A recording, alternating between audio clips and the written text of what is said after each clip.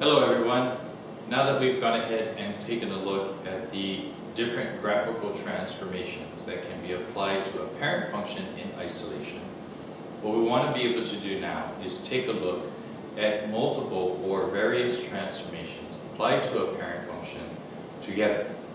So, miscellaneous transformations. Given any child function, can you apply the various transformations to the parent to be able to graph the child? So remember we said that the family of functions is going to look like this. Y is equal to a times by the parent function, which is, in this case, f of x. bx minus c plus d. So notice again, we have 1, 2, 3, 4 different transformations. And what if we take those transformations in combination to a particular parent functions? Will we be able to go ahead and graph the child function accurately?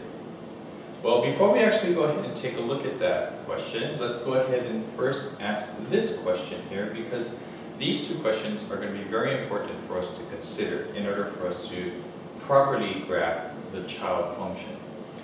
Does the order of the transformations matter? Okay, remember, we're taking more than one transformations and applying it to a parent function. Now that we have more than one, does the order matter? And the answer for that is yes. So say, for example, we take a look at this very simple one. It says y is equal to the opposite of the absolute value of x plus 1. We can all recognize that the parent function is going to be the absolute value function, and we have two transformations. The first transformation, or I should say one of the transformations, is a reflection about the x-axis, and the other transformation is a vertical shift up 1. Now, starting with the parent function of f of x is equal to the absolute value of x. If I was to go ahead and take the reflection first and then shift up 1, this is what the graph would look like. If, on the other hand, I went up 1 and then did the reflection, the graph would look like this. So what we can see just by this very, very simple example is that if we have more than one transformation applied to a parent function, we're going to have to be very careful about the order in which we actually apply the transformations. Now, what is the proper order then, being that we know that the order of the transformations does make a difference? Well, when we go ahead and take a look at, again, this expression for the family of functions, we really need to go ahead and kind of consider what actually happens first and then next, based upon how the function is actually stated itself. So say, for example, if I gave you a particular value of x, and then I wanted you to go ahead and find the y value of that particular, for that particular value of x, what would you come up with? Well, let's go ahead and take a look at the order of operations that we would actually apply to that particular value of x. The first thing that we would do is we'd have to actually go ahead and multiply x by b and then subtract c. And then after that, we put that into the parent function, and then we come out with a particular y value, which is then multiplied by a and then added to d, to give you the y value of the child function. So if we consider that, what has to happen first is we have to take a look at all of the transformations which affect x first, because those were the things that we did first when we actually substituted the value of x into the child function.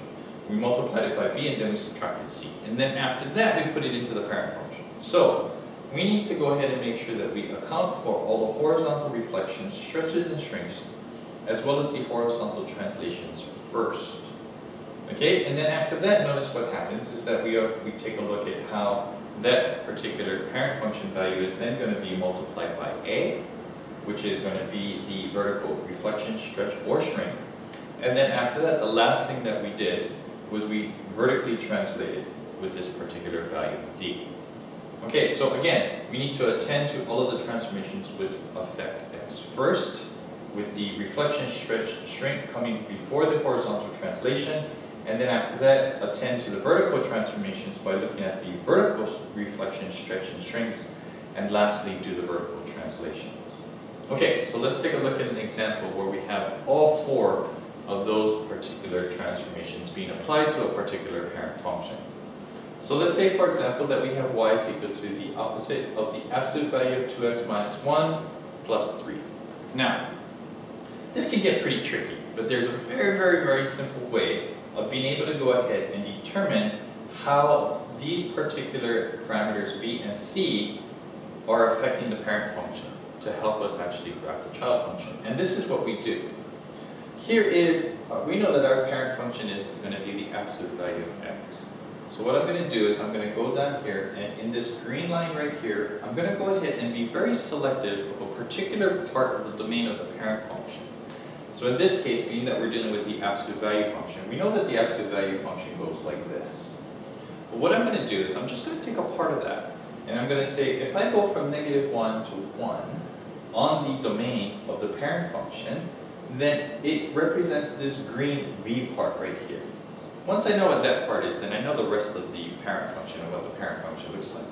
So what I'm going to do then is I'm going to take that particular domain and I'm going to apply the transformations, which is 2x minus 1, to that particular domain. So what that means then is that if I go from -1 to 1 and the parent function was just x, I need to go ahead and apply these transformations to that particular domain. And what I need to do then is just add 1 to all 3 parts of this inequality, and then I divide by 2.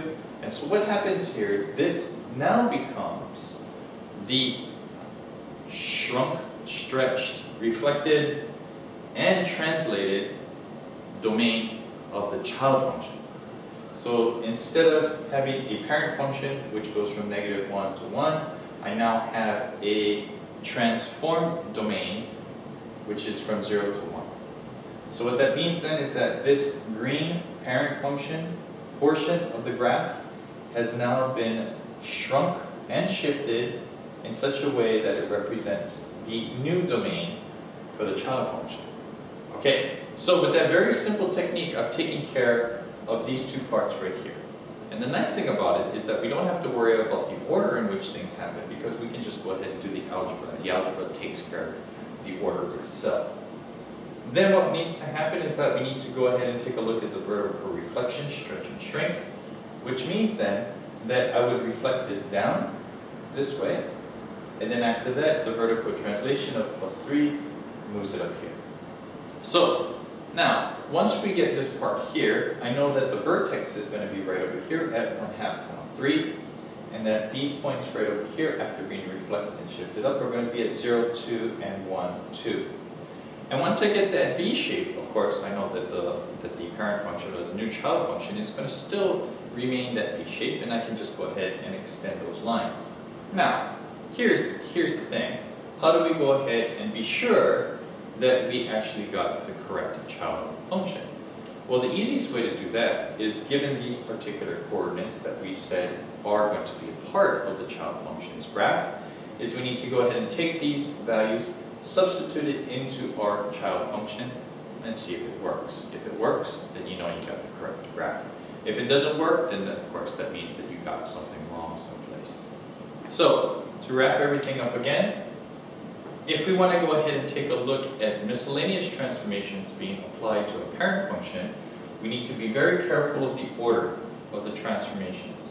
And the proper order of the transformations will be determined by the way that we actually go ahead and substitute a value of x in to come out with a particular value of y for your child function.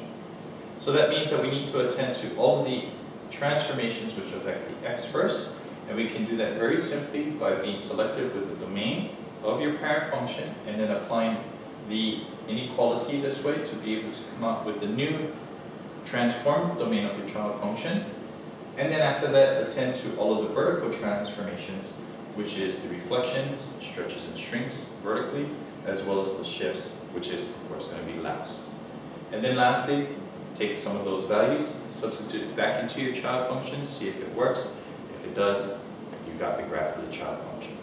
Okay, so we will go ahead and take a look a little bit more in depth at some of these problems, just to make sure that we can be sure that we can graph a child function appropriately. Okay, see you next time. Bye-bye.